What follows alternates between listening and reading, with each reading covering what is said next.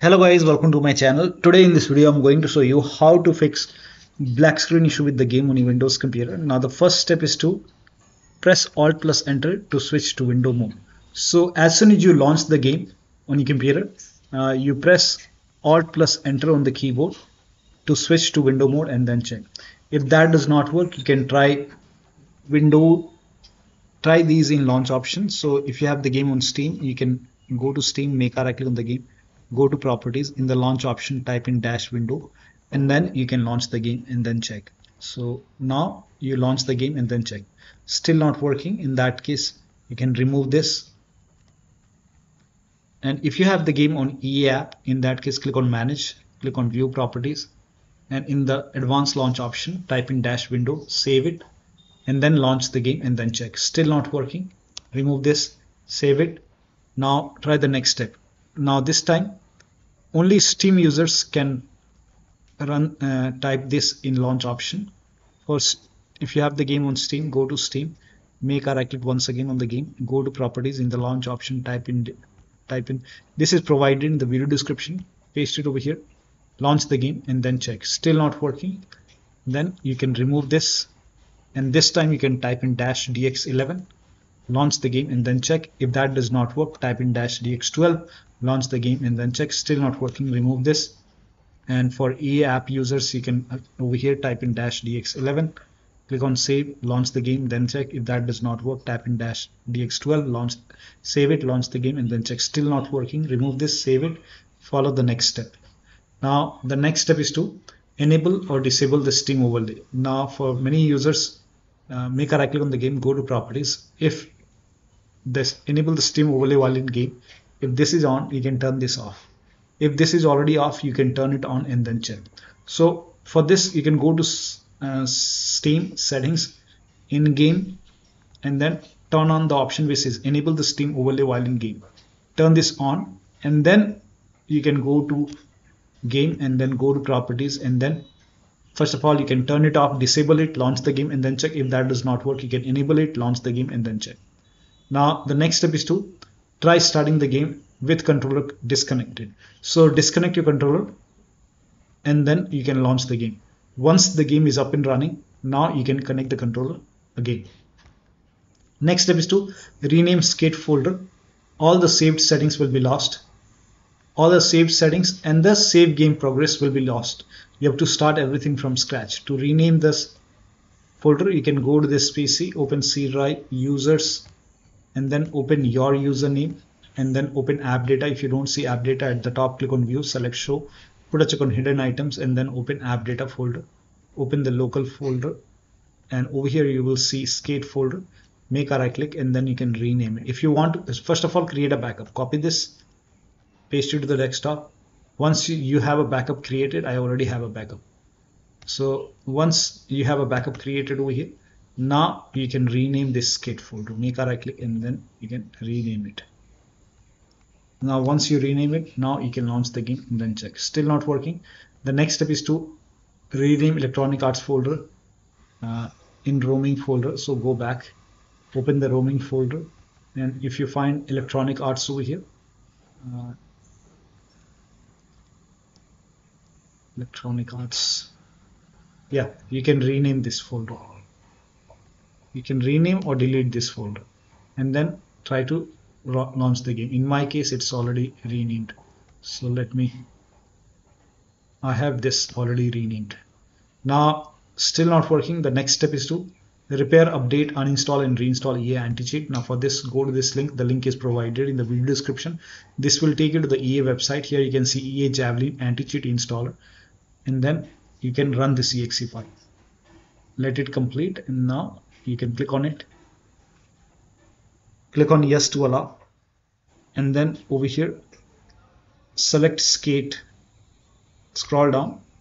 Here you can see skate. Select skate and then click on repair. Click on OK. Go to the game installation folder. So wherever the game is installed, go to the game installation folder. Select the game folder and then click on select folder. Once this is install success, now you can launch the game and then check. Still not working. This time you can select skate once again and then click on update. and then you can check. Still not working, select skate and then click on uninstall. Now select skate, then click on install. And once the install is done, launch the game and then check. Still not working, select skate and then click on uninstall. Do not install, instead launch the game from here. We'll launch the game from Steam or EApp and then click on yes to allow, and now it will reinstall EAAntiCheat and then you can check. Let me close it for now. Now still not working, the next step is to, now before you try this, you can install Visual C++ file. Try the step 16 first. On this page you will see x86 and x64. Download both the files, click on it. If you see the repair option, click on repair. If you see the install button, hit install, click on yes to allow. Download this x64 file as well and then run this exe file. If you see repair option, click on repair. If you see the install button, hit install and then click on yes to allow. Just ignore this error because I actually closed the game in between. Now make sure both are installed. Once both are installed, make sure this one is also installed. Once installed, then restart UBR, and after the system restart you can check. Now still not working. The next step is to allow the game exe file to antivirus program. Now I'm using Windows Security. Windows Security users, go to settings and then go to privacy and security, Windows Security, and then click on virus and threat protection. Scroll down, at the bottom you will see manage ransomware protection. Click on it, click on allow an app through control folder access and then click on yes to allow. Then click on add and allowed app browser apps. Go to the game installation folder and then open the skate folder. Select this EAAntiCheat.GameServiceLauncher. Add an allowed app browser apps. Select the skate folder. Click on open. Again add an allowed app browser apps. Go to installer EAAntiCheat. Select this exe file. Now type in control panel in Windows search box and then click on control panel. Go to system and security, Windows Defender Firewall. Allow an app or feature through Windows Defender Firewall. Click on change settings, click on allow another app, click on browse. Go to the game installation folder and again select all the exe file. This one, open installer, EAAntiCheat.Installer also. Add this. In my case it is already added. Once added, click, now you can launch the game and then check. Next step is to, now if you have any third-party antivirus like Avast, Norton, Bitdefender, McAfee, whichever antivirus program you have, add all the 4 exe file and then relaunch the game. Next step is to run the game from the game installation folder. So if you have the game on Steam, make a right click on the game, select manage, click on browse local files. If you have the game on EApp, click on manage, view properties and then click on open folder.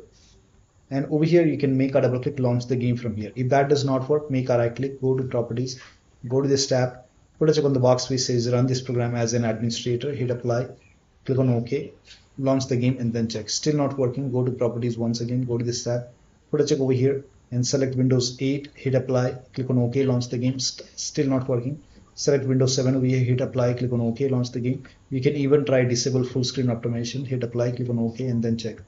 Now when you put a check on all these boxes, still not working, in that case you can uncheck these boxes, hit apply, click on OK and then scroll up. You can make a right click on EAAntiCheat.GameServiceLauncher and then click on run as administrator and then launch it. Still not working. The next step is to lock the FPS to 60 or 90 in NVIDIA control panel. So make a right click on the desktop, go to show more option, again click on NVIDIA control panel, go to manage 3D settings, click on program settings and then go to add, click on add and then you can go to the game installation folder, select the game exe file, click on open. Now select high performance NVIDIA processor, scroll down and find maximum frame rate. You can lock this at 60 or 90. So you can turn it on and then type in 60 over here or 90 and then click on OK. At the bottom right, click on apply. Apply is important. Once applied, now you can launch the game and then you can check. Still not working. The next step is to turn off or turn on hardware accelerated GPU scheduling. Now for this, type in graphics settings in Windows search box and then click on graphics settings. Now click on advanced graphics settings. So if hardware accelerated GPU scheduling, if this is off, turn it on and then launch the game. If this is already on, turn it off and then check. Next step is to try power saver mode. Now for this, type in control panel in Windows search box, go to control panel, hardware and sound, power options. Over here you will see power saver. In my case I don't have it. If you see power saver, select power saver, launch the game. You can even go for balanced or high performance, but first of all try power saver and then launch the game and then check.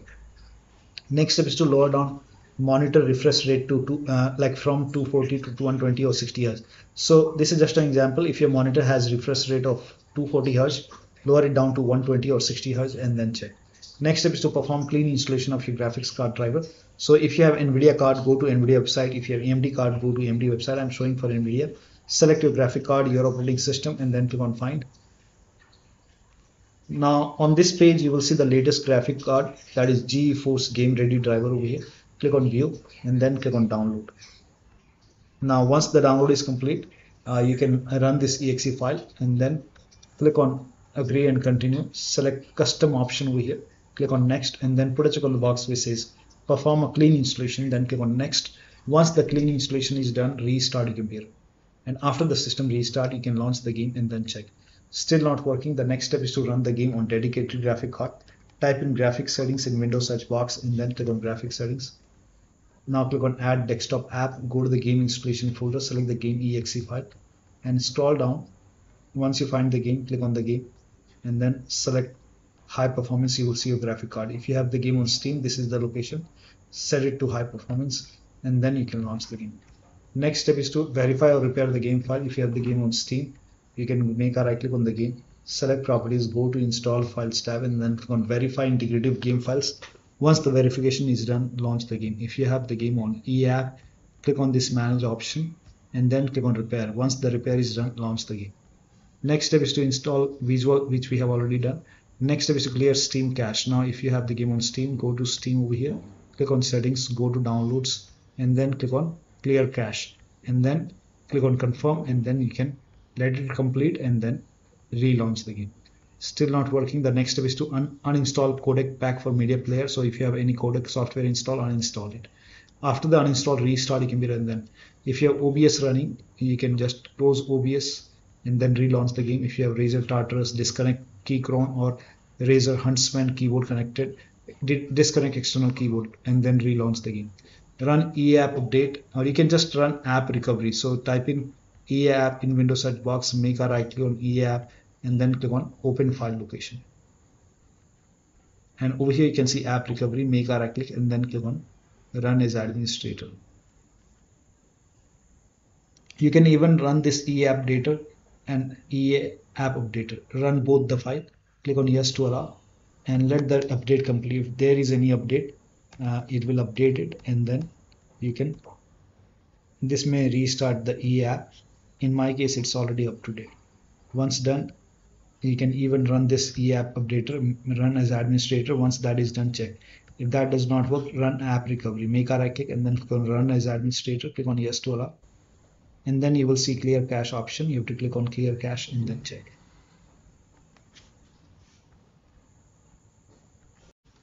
Now over here you can see clear cache, click on it and this will relaunch EAApp and then you can check. Still not working. The next step is to repair EAApp. Now for this you can go to EA website, go to EA website and then click on download the app and then Windows and then run this exe file. Do not launch the EAApp, click on repair, click on yes and let the repair complete. Once the repair is done, it will relaunch EAApp and then check. Still not working, update Windows. Now for this you can go to Windows update and then click on check for update. Once all the updates are installed over here, then restart your computer and after the system restart you can check. Still not working. The next step is to, if you have these tools running, you can uninstall daemon tool. If you have it running in the task manager, close it in the task manager, go to device manager, find daemon tools and make a right click, disable it. You can even uninstall daemon tool. If you have REWSD application running, DS4, Auto Hotkey, Razer Synapse, Razer Software, Corsair, ICU, Faceit, AntiCheat, Riot, Vanguard, Logitech. If you have these application running in task manager, make a right click and then you have to open task manager. And if you find these application over here, you have to just make a right click and then you have to close. You can just make a, this is just an example, I don't have this application. If you find this application, make a right click, then click on end task. This is just an example. So and if you have this XVDD/SCSI in miniport, make a right click on the start menu and then go to device manager. If you find this in the list, you can just make a right click and disable it. In my case here, you can see daemon tools are already disabled. Make a right click, you will see the disable option. Now if you have Corsair bus in device manager, disable it. You can even uninstall this application, close all the third-party applications like VLC codec, wallpaper engine, MSI apps, also end services from the task manager, and then disable it in the device manager. Perform clean boot. Now for this, type in system configuration in Windows search box and then click on system configuration. Go to the services tab and then put a check on the box which says hide all Microsoft services and then click on disable all. Make sure that you put a check over here first, then click on disable all, then hit apply, click on OK. You will see a restart option, restart your computer and then launch. Next step is to, if you have Zepret, Crypto Pro, Bunkbuster, any kind of third-party application installed, if you have these applications installed, uninstall it and then restart your computer. Goodbye app, if you have uninstalled it. If you have DropTop, Rainmeter application, close it. If you have this Corsair ICU software, you can just close it. 3x support, software support app, close it. Game companion, if you're running, close it. If you have a product from scan, if you find menu.exe in task manager and the process in task manager, if you have Vipeport or Vipes VR software running, sometimes it's hidden over here. Just make a right click and then you can exit. You can close this application and then launch the game. Unplug all the external devices, like if you have HOTAS, wheel, pedals, any kind of USB adapter connected, disconnect it. Disconnect extra controller connected, turn off VPN, close all the overlay application. Do not overclock, set it to default, close all the overclocking applications like MSI, Afterburner, Riva Tuner. If you have undervolted your computer, remove the undervolt and then launch the game. The last step is to uninstall and reinstall the game to different drive. So if nothing is working, you can just uninstall the game. Now after you uninstall the game, go to the game installation folder, delete the game folder, restart your computer, and then you can install the game to C drive. So if the game is installed to D drive or E drive, try to install the game to C drive. If the game is already installed to C drive, try installing the game to another SSD and then check. So one of the steps shown in this video should help you to fix the black screen issue with the game. So that'll be all. Thank you so much for your time, and please like this video and subscribe to my channel.